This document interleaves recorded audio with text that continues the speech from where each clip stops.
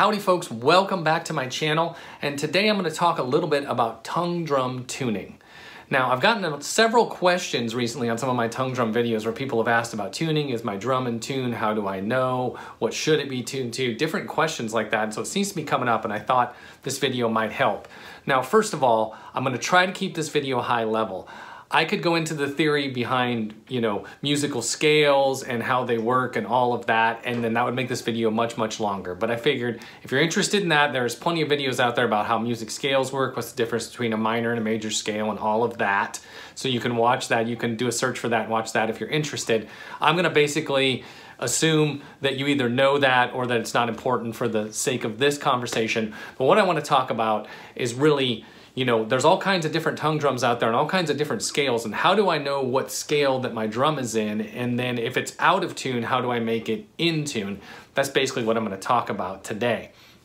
So first things first, you need to know what scale your tongue drum is supposed to be in. So for instance, I've got a few back here.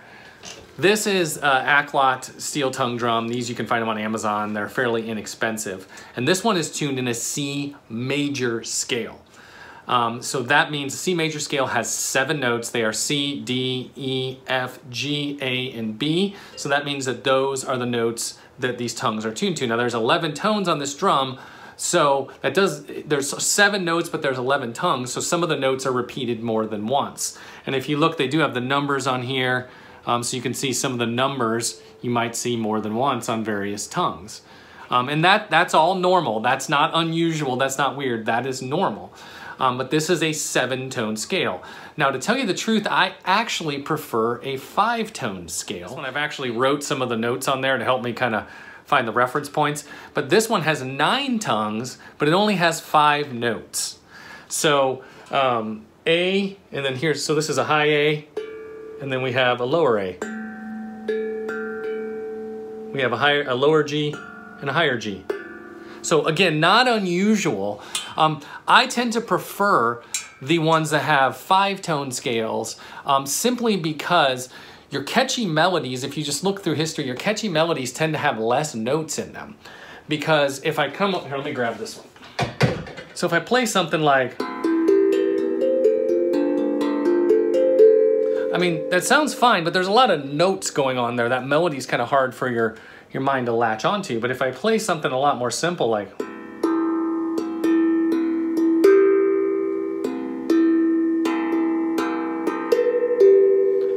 I'm only using 4 of the tongues, and your mind can catch that melody a lot quicker. So having more notes is not necessarily an advantage, though it may be more flexible in different situations. Additionally, as I mentioned, this one has 11 tongues. This is a larger drum. You can see the size there. It's going to be hard to hold all these up, but it is a larger drum and it has less tongues. Well, again, it's all relative. Having more tongues is going to make the tongues closer together, and then sometimes you'll get some harmonic distortion where when I hit this one, I'm actually getting a little bit of this note and this note with it, particularly if I hit it kind of hard. And so it's actually resonating more than one note at a time. If we space the notes out a little bit, like on a drum like this, when I hit that note, I just get that note. And I did a separate video comparing, a lower end drum and a higher end drum, if you want to hear that.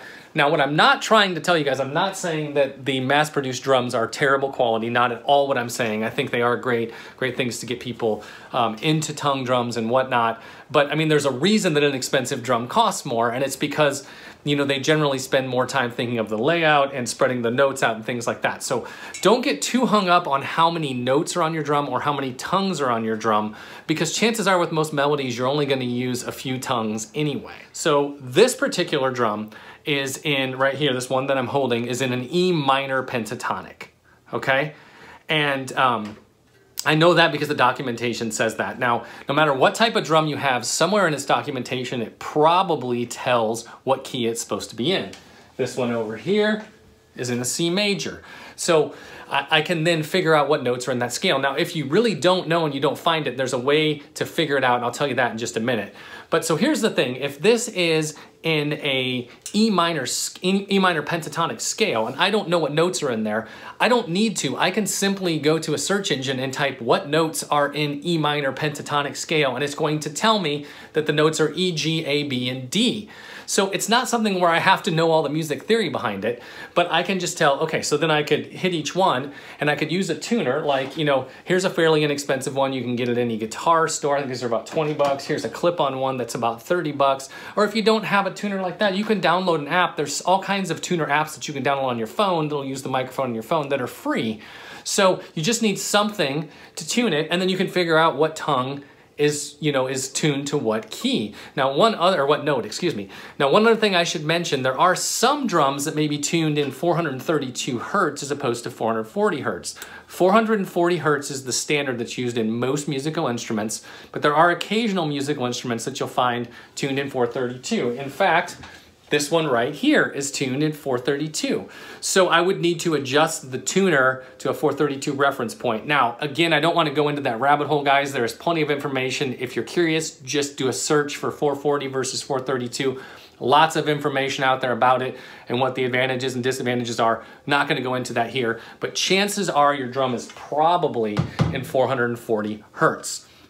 So let's say that I went through, and I know that this one's a C major scale, but let's say that I didn't know that, and let's say it wasn't a C major scale. Let's say I went through and I just figured out what all the notes were with my tuner. So I can type into any search engine what scale contains D, E, F sharp, G, A, B, and C, and I'm going to get back that that is a D major scale. So if that was the case, then this drum would be in a D major scale. So it's very easy. So that's the first thing, is you need to figure out what scale is your drum supposed to be in. Then the next thing is, especially with these mass-produced drums, sometimes they're a little off. And you may need to tune the drum if you're going to play it with other instruments. Now, if you're just playing it by itself, if it's just something you want to sit around and play for fun, and it's in tune with itself, then who cares if it's not in tune with other instruments? It's not going to be a big deal, because if you sit there just playing it by itself, it's going to sound good to you, and that's what's important. But if you're planning to play that drum with other instruments, maybe you want to play it with guitar, or you want to record it in some of the other things that you're doing, or you have some other musicians you want to play with, then you're going to want to make sure that drum is in tune to the actual reference pitch.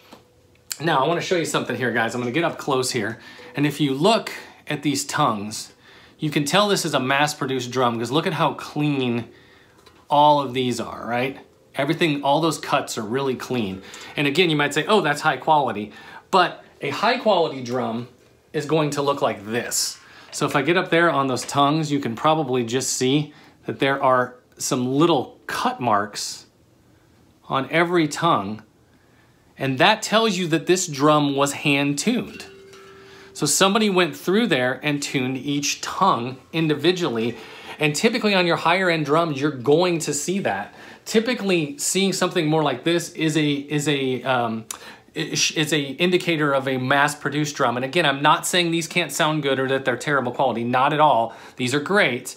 But typically, when you get into the more expensive drums, they're going to spend more time on the tuning, and you're going to see individual tuning marks on each tongue. Now, this drum, for instance, I've put it on a tuner, and it's a little sharp across the scale. Now, if I wanted to tune it so it was perfect, I could go in there and I could take a little hacksaw and I could insert it into that little groove, and I could make this tongue, so this is a little sharp. If I made it just a little bit longer, it's gonna go deeper. And then a little bit longer yet, and it's gonna go deeper. And so I could make just a couple little scrapes with a hacksaw, and then try it again on my tuner, and then a couple more, and try it again, until I get it just perfect. Now that is the way you traditionally tune a tongue drum, is exactly that. Now if you go too far and you make it to where the note is flat, you can't really put the metal back. So then what you have to do is come up here on the top side of the tongue, and you'd have to actually file it down just a little bit to make the tongue just slightly shorter. But I think where you can see where I'm going here, guys, if you look at like a short tongue like this, that's gonna be a higher pitch than a long tongue like this. So if you make them just even a little bit longer or shorter, shorter by meaning shortening it this way, or longer by making the groove longer, you're gonna change the pitch of that tongue. So if you really wanna tune a drum a tongue drum, the only way to really do it right is to get out your hacksaw and your tuner and sit there and spend a lot of time tuning it. And what you're gonna end up with when you're done is something that resembles this. But again, if you're really concerned about tuning, that might be a good case to buy a more expensive drum like the Vibe drum or an Idiopan or something like that, that's a little more expensive than some of these mass-produced ones, if that's what you're looking for. So if you're planning to play with other musicians and play along and maybe use it in recording or whatever, you might want something like this. Now, I should also mention that there is techniques that will allow you to tune a drum with magnets. And one of the channels I follow, Musical Molly Khan, she recently did a video on that. So rather than re-explain that, I'm just gonna link it below so you can watch that if you want.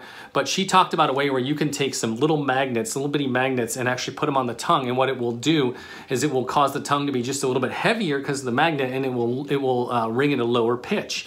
And so if you put the magnet here and then you slide it more towards the center, you could actually make the note deeper or higher just by sliding the magnet around. Now, this particular drum, if I take this magnet, this is just a standard refrigerator magnet.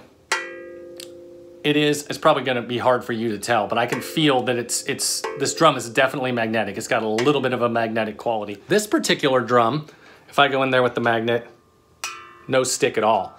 So not all metals are magnetic, but then again, this is not my area, guys, so I'm not gonna try to act like I'm an expert, but different types of magnets stick to different type of metals too. So there's, ceramic magnets and neodymium magnets and all of that. And I don't know the differences, that's not my area, but some magnets may work on different types of metals, some may not.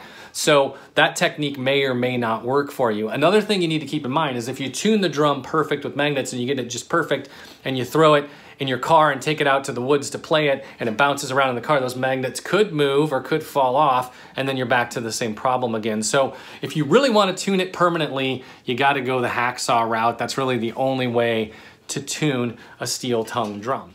But the important things to realize, first of all, you need to know what key, what scale your drum is supposed to be in. Then you need to actually get a tuner, whether it be a hardware tuner like one of these or a tuning app, and you need to actually see how close it is. Or if it's out, maybe it's just out on one note, or maybe it's out across the entire scale. And if it's only out on one note, that's where you might actually want to go in and tune that note. But if it's out across the whole scale and you don't plan on playing with other musicians, leave it. It should be fine. If it's out inconsistently where some notes are a lot further off than others, then you might want to do some tuning. I mean, it's just going to be up to you. Or you might just reevaluate and say, hey, that's too much work to tune all that. Instead of buying an inexpensive drum and tuning it, I'll just go out and buy a more expensive drum like the Vibe drum or an Idiopan or something like that that probably has better tuning out of the factory. Okay guys, so there you have it. That was a quick video on tongue drum tuning. Again, this is a very deep rabbit hole and I didn't want to get too far in, so I kind of stayed up near the surface.